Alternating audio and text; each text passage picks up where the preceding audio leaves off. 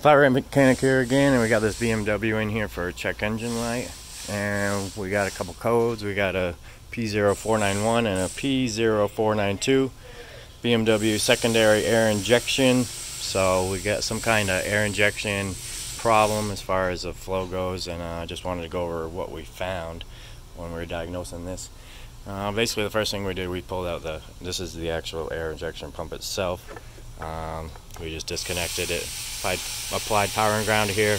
Pump seemed to be working fine, so what we went ahead and did is, if you look down here, the air pump, this usually is going to mount right over here like this. We pulled this up so we could get to the diverter valve here.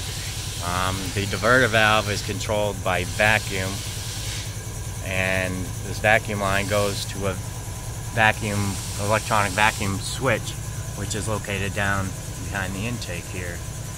So we tried activating this with the scan tool. We weren't getting any airflow. We did verify we weren't getting any airflow. The air pump's coming on, so all that stuff's good.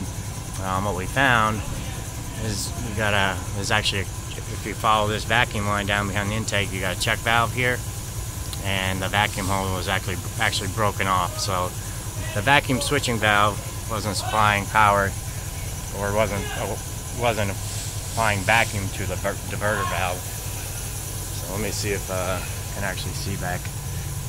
Yeah, I don't think you guys are going to be able to see that.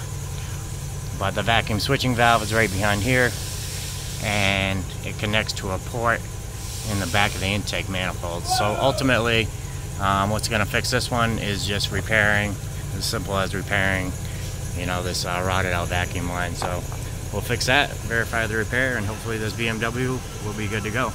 Thanks for watching. If it's helpful, be sure to hit the thumbs up and subscribe to the Flat Rate Mechanic.